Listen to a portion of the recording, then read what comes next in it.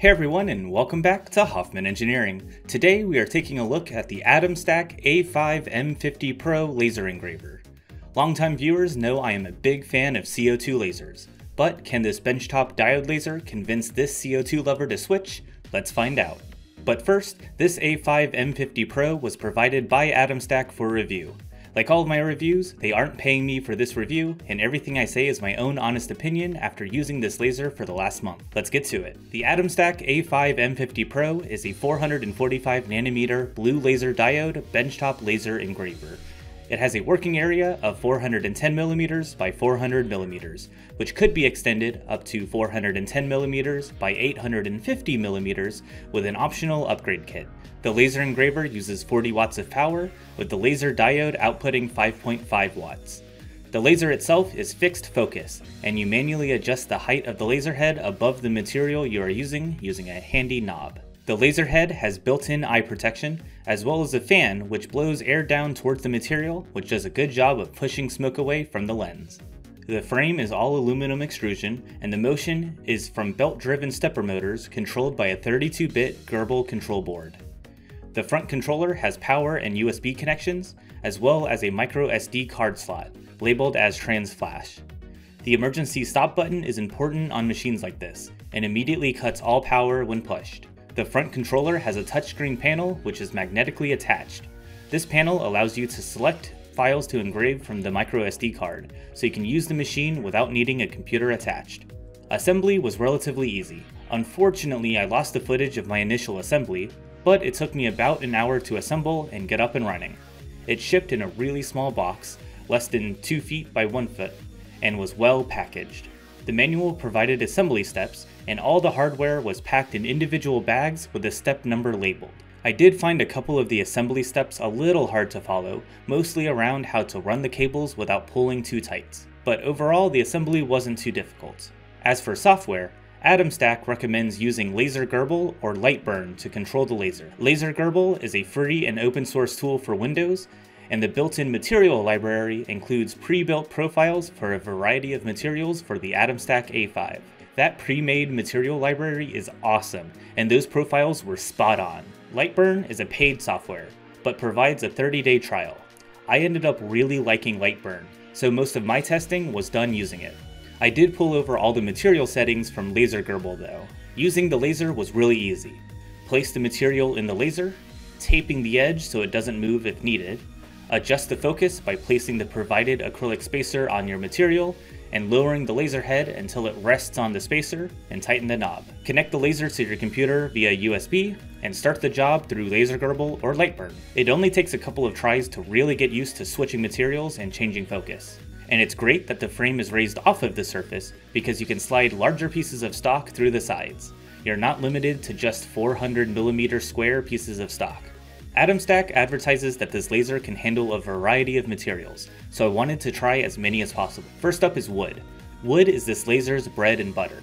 Normal craft woods like basswood and Baltic birch engrave and cut beautifully. I was cutting through 1/4 inch plywood with 3 passes. The fan in the laser head makes sure that there are no flames, and the only time I got flames were when I was running really slow with full power during my initial material test pattern. The accuracy of the machine is great. I cut this Raspberry Pi case out of basswood, and all of the pieces fit together wonderfully. It can take some tests to really dial in the settings for different materials. Some of my initial tests on these living hinges didn't cut all the way through.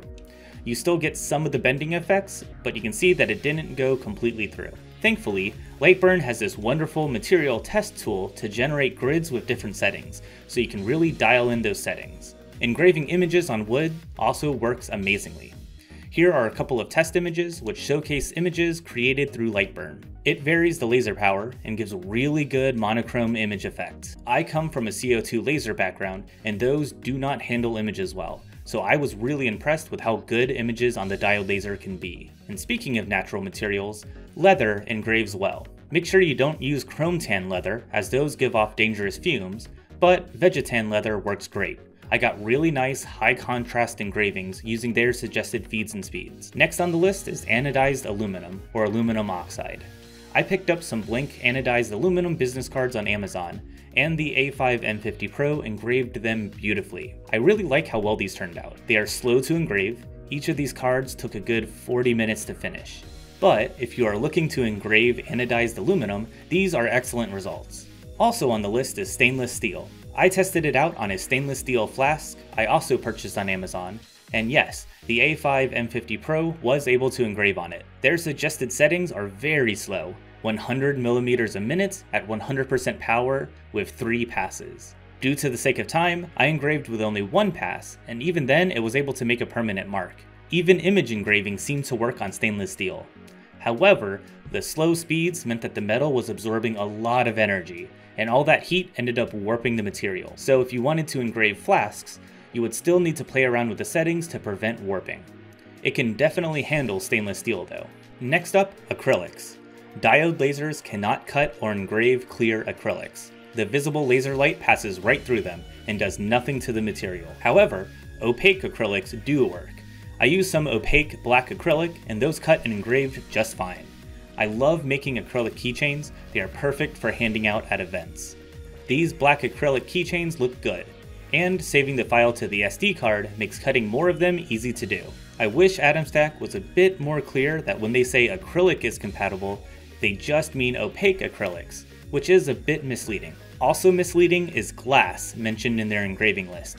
Again, the visible laser just goes right through glass and does not engrave at all. Some people mention using various paints or tapes to absorb the energy and engrave on glass with a diode laser, but I didn't have any luck with that. Let me know in the comments if there's a reliable technique for glass engraving with these types of lasers, but I think that glass should probably not be listed on their website. There's one more problem with the marketing on the website. Every image of the A5 M50 Pro's control screen shows that it's connected to Wi-Fi with an IP address. However, this laser does not have Wi-Fi capabilities, nor do they sell an upgrade that gives it Wi-Fi capabilities. The only option in their menu is to toggle whether touch sounds are enabled. They seem to reuse a lot of the same marketing images between the various A5 lasers, so maybe there's another model that I couldn't find that has Wi-Fi, but the A5 M50 Pro does not. I only have one issue with the hardware itself, and it's the focusing knob. It's just a screw that you tighten against the back plates, and it holds the laser at the correct height. However, that back plate has pre-drilled holes in it.